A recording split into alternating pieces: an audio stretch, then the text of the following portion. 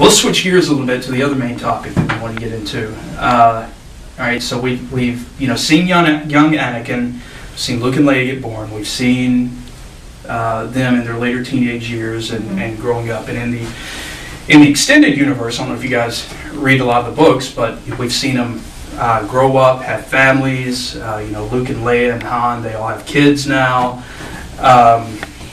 And they're training their kids up in the ways of the Force, and them going to the dark side and all that. That's neither here nor there. So we kind of know from their later teenage years to their adult years, even later adult years, what their lives were like. But we haven't really seen much about what it might have been like for them as kids. So what do you think? Put yourself in the lives. Let's start with Leia. Put your mind in the life of Leia living on Alderaan. She's a princess. She's part of the ruling house of Alderaan. What do you think her life would have been like? I think she's headstrong. She's probably, you can tell as a teenager she was, So I think she'd be probably a little unruly, but she knows what's right to do, and seems like she does it, but she probably has a little attitude about her. I would think so. And she didn't know anything about the Force, so wonder if she did things on accident sometimes, like some of the younglings, I think, before they were chosen with the Old Republic or whatever, they showed some of their Force ability without knowing it. Wonder if she did that. And that's a really good point, because since we don't know right off that Leia is Luke's sister, we don't know that she's Skywalker. We don't know if she has any connection to the Force, and therefore they kind of play her in the movies as not having that connection. And it's only later that we find out, and then she reveals that yes, she has some connectivity to the Force. Even in the extended universe, she never develops her Force abilities to the levels that Luke does. But I think that's an interesting thought. Was she successful in doing what she did because of that unknown Force connection? Was she aware of it at all? Yeah. She was, what were they, about 18 at the start of A New Hope? So she's pretty young, and yet in a position to where she was heading up a mission to steal the Death Star plans, get them to Obi-Wan, get Obi-Wan and get them all to Alderaan. That's a pretty impressive mission for an 18-year-old to be sent on. So it tends to make me think that had to have something. Yeah, that she had a quality about her that made people think not only could she do it, but she would do it. She'd be able to pull through. Yeah. Being that she was raised by Bail Organa, who was pretty much right there at the beginning of the Resistance. Right. He was resisting the Empire before the Empire was even in place, really. Yeah. Of course, he's going to bring her up with that fire against him. He's going to teach her about the evils that the Empire has done and are continuing to do, and get her in that mindset of, okay, we got to bring these guys down. We got to do something to stop them before they kill more people and continue the tyranny, and thus the mission to get the Death Star plans. There had to be a quality to her. Yeah, something. So do you imagine her going off on missions like this from the time of a child, and maybe Bill was doing this whole time either? Do you imagine him, going off on these dangerous missions to fight the Empire and bringing her along, kind of take Darth? I don't know. We're going to bring down the Empire. I don't think so. Probably as a teenager. If he's, did he really allow her to do that, or did she do that on her own? That's a good question. So, I don't know. She could have just gone off and done that, because we don't see him at all in the old trilogy, right, Bale? No. No, I didn't think so. Or, yeah, old trilogy. Yeah, he was, I guess, still on Alderaan, I'm sure. But, yeah, I think she probably, as a teenager, probably got into her own stuff, too. With the mindset she had at 18, she had to have been getting into stuff a little earlier, you know, trying to help out where she could and all that. Well, we know she has a lot of experience with actual diplomacy. I mean, obviously the mission for the Death Star plans, the whole diplomatic mission was just a cover, but she was actually a diplomat, right. in the public eye, and just a rebel behind the scenes. So, you know, I tend to think that she was probably sent out on actual diplomatic missions, and that she has some real world experience with that. And that was the Old Republic Jedi's kind of job anyways at the point of the new trilogy too, so that would make sense. That would be one of the things she's good at too, I guess. And we'll get into this a little bit as we talk about Luke too, but he says something when he finds out that Leia is his sister. He says, somehow I've always known.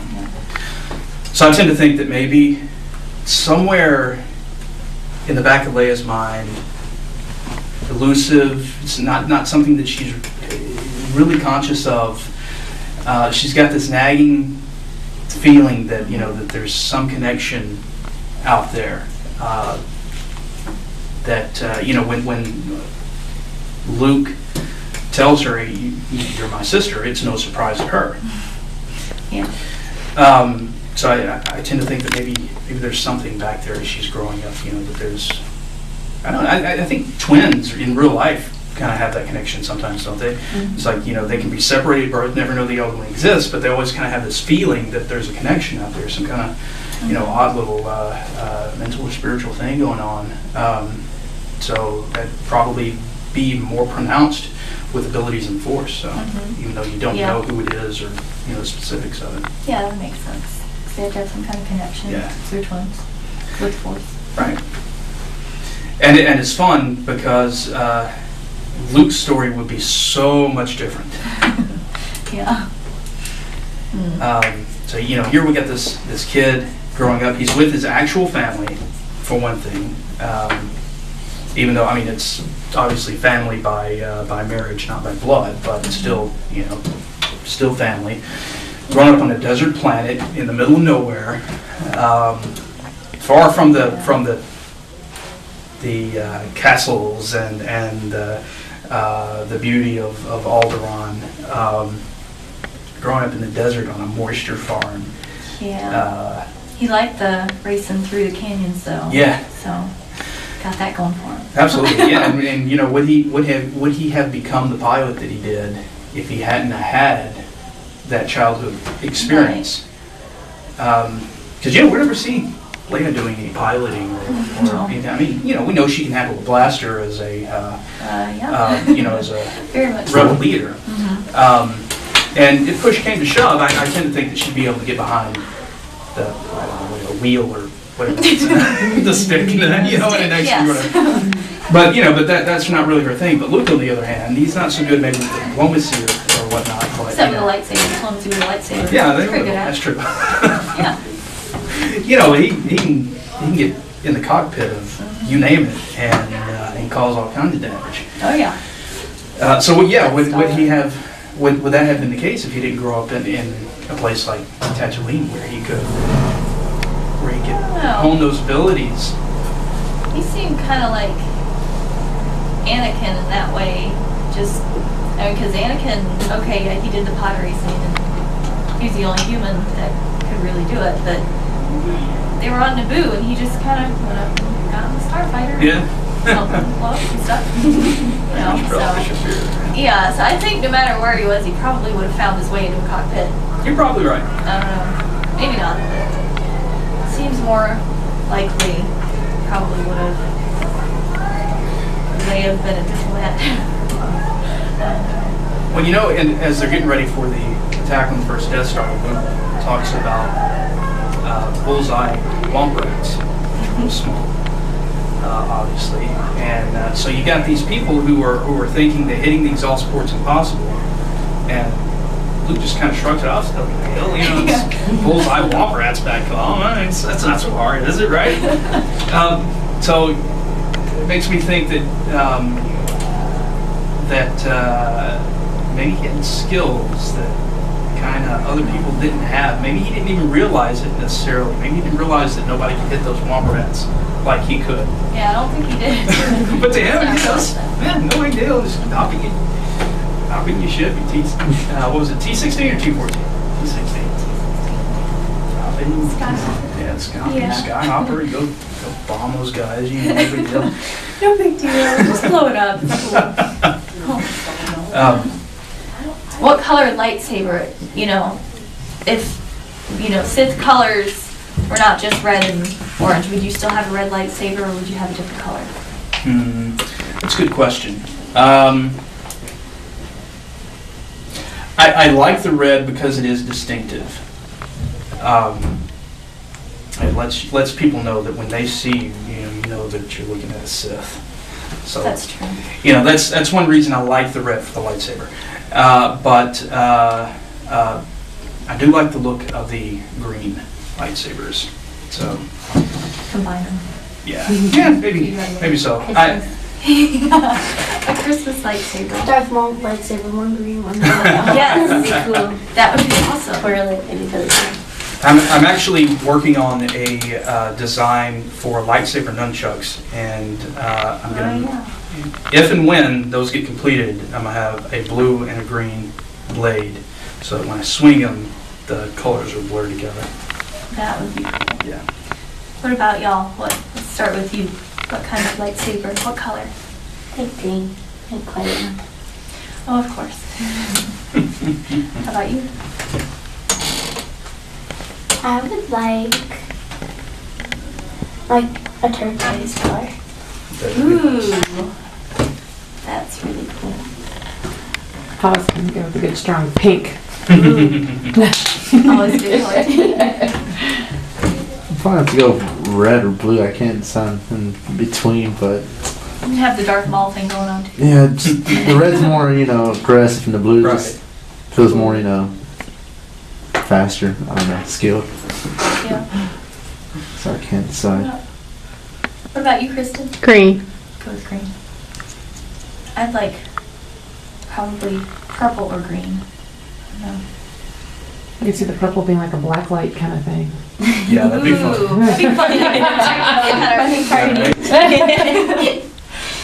Could have fun with that.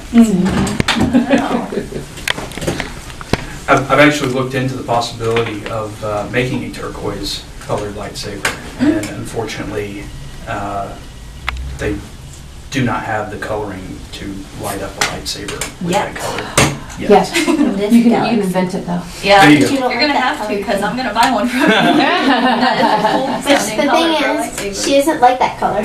Yeah, that's alright. Mom doesn't have to. It's not her lightsaber. Not my lightsaber. That's right. Turquoise and pink. So yeah, there you go. I was thinking about the pink one, but that would be too close to red. That's a good point. I got a question. Yeah. At what age can a youngling, you know, have a lightsaber? You know, at what age can they have one? That's a good question. And like, does it have to be a specific color, or they can choose any color they want to? Well, I guess we got to think about different species for one thing. I mean, if you've got somebody like Yoda who lives to be 900 years old, you know, do they age the same way? So would you give somebody like him a lightsaber at the same age that you would give, you know, say human, or would it have to be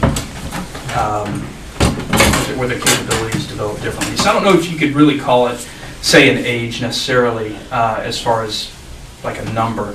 But I know that when we see the younglings in the prequel trilogy, they have short training sabers. Yes. So they're not full-on lightsabers, but they have some of the capabilities a lightsaber, but I would imagine They they'd have... sting, yeah. Yeah, they'd have The safety Jedi features. Apprentice books talk about all that stuff too. And they pretty much, all the ones that I've seen tend to be blue or green. I haven't seen any other Youngling training saber that has been other I than don't think blue so. or green. They have, like with the prequel era type time for the Jedi, at least with Jedi Apprentice, because I like those books. Have you ever read that? Has anyone ever read them? They're good. They're like probably young age or teen kind of books, but